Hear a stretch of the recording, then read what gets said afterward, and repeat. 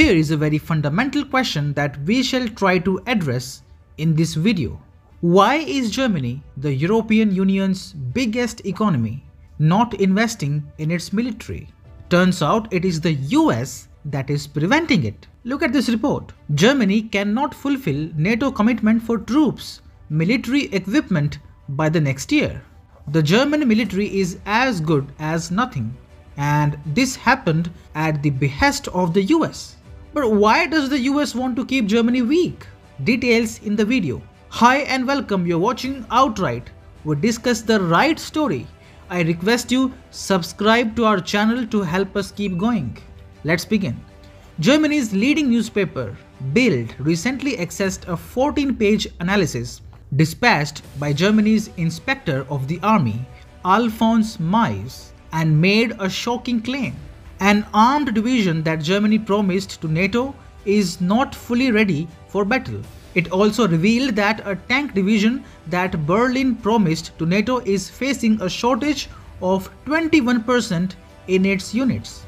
Previously, the German government's expectation was to place the entire division at the service of NATO by 2025, but it is already considered virtually impossible for this objective to be achieved within this period.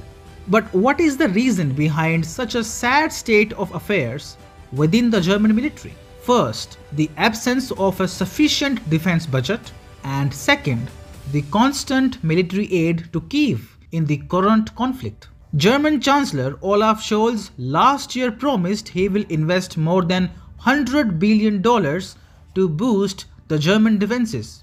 1 year down the line, the German government seems to have abandoned the plan. Not a single cent has been spent on improving the military.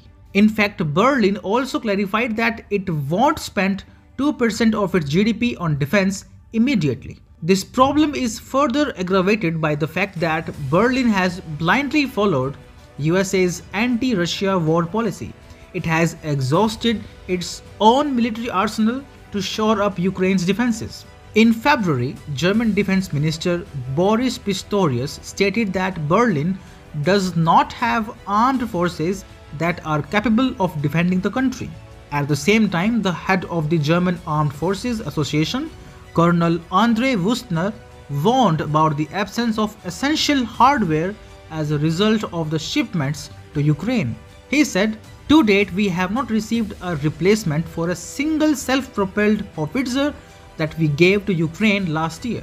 So far, Germany has followed USA's policy on Ukraine, and this has left Germany more dependent on the US for its security. Had Germany invested that $100 billion into its military, Berlin would have become a military superpower of its own. In that scenario, NATO would have lost its relevance. You know why Emmanuel Macron, the president of France, is able to take a hard stance against US? Because France is the EU's military superpower. It does not need US to defend itself. But can you expect a Canada or a Germany to say a word against US? Hell no.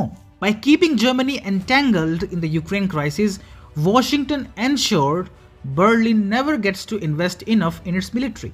As a result, Germany has to blindly follow USA's military, economic and political policies. That's why, if you see the bigger picture, NATO is a tool for US to control its allies, or I should say dictate its allies. And US has systematically prevented NATO countries from developing great military strength. That's the end of this video. Thanks for watching. See you tomorrow.